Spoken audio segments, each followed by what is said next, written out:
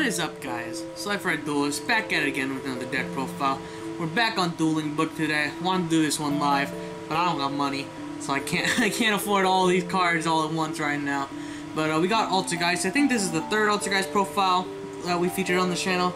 This one's based off the one that just got, I believe, top 4 at regional recently. So kudos to you. You played a degenerate deck, but you played it well. So we're just gonna get right on into it. We play a pretty standard Altergeist lineup. 1 Konkiri, 3 Marionetter, 3 Melusik, 3 Multi-Faker, and 2 Slakoitis. Negate effects, set your traps, search. Multi-Faker is just a dumb card in general. And then bounce stuff. You know, the true oppressive nature of Altergeist is these 2 cards right here. Over and over and over and over and over and over and over and over again. It's really stupid. Just bounce stuff back, special summon, negate an effect. Bounce something back, special summon, negate an effect. Activated a trap, here's a Multi-Faker. Here's another Slakoitis. Hoo-ha, the whole world works. But, I digress. And the only other monsters you play is 3 Ass Blastum and No Joy. Because, you know, you gotta play hand traps. Onto the spells, we play a very, very limited spell lineup of 2 Called by the Grave. I don't know how much you really fear hand traps in this deck. Obviously there is going to be some that aren't going to hurt you very, very much, but, you know, stuff like Ash doesn't really affect the deck unless you're really dependent on that Melusik search. So it doesn't really matter too much, but it's always just a nice card to have. 3 Pot of Duality to complement the 3 Pot of Extravagance. Because your extra deck don't matter, so you're getting rid of all of it anyways. And Duality adds cards, doesn't draw. Perfection. Hoo-ha, they work together very, very well. Onto the oppressive trap lineup, we got 1 Manifestation, which is called the Haunted on Crack. 2 copies of Protocol that lets you negate activations of stuff by sending Altergeist cards you control to the graveyard. Protocol is disgusting. It also prevents your effects from being negated. It's really disgusting. Good card. 2 copies of Crackdown. I could see this being at 3 as well. Crackdown, if you go first and you have a Crackdown, I feel like that game could effectively be yours if you play your cards right. Stealing your opponent's monsters is very, very, very good. And the fact that they made this card a low rarity and just everyone can have it, you know, it makes me question a lot of things. 1 Heavy Storm Duster from back row hate. 1 Imperial Order for Sky Striker hate. You know, I wish Imperial Order is at 3, but you know, I'm not an asshole, so it's not gonna happen. I understand. 3 copies of Effect Failure but a Trap. It's cheap now. It's a budget card. Budget. It's budget. You can get impermanences now. I got them.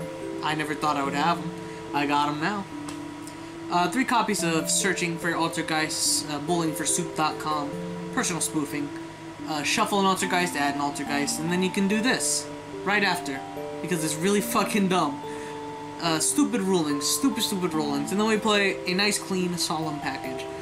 1 Judgment, 2 Strike, 1 Warning. I didn't feel like main decking more Floodgates than the necessary, you know, Imperial Order was necessary. You could definitely fill those up in your side deck. If you want to play Summon Limits, go for it. If you want to play not Goes in Match, don't play Goes in Match. That won't do you very well. If you want to play Rivalry, go for it. But Summon Limit's a very good card. He's getting its reprint soon. I believe 2 months? I believe July, something like that. Anyways, on to the extra deck that doesn't really matter. We play 3 copies of Hextia. What do you do again? Negate activation of a spell or trap card of effect by attributing an Altergeist that it points to. Something like that. Hextia is a very, very good card. You want to max out on it at all times. Kidolga is also a very good card. When it inflicts battle damage to your opponent, you can target 1 monster in their graveyard and special summon it to your zone it points to.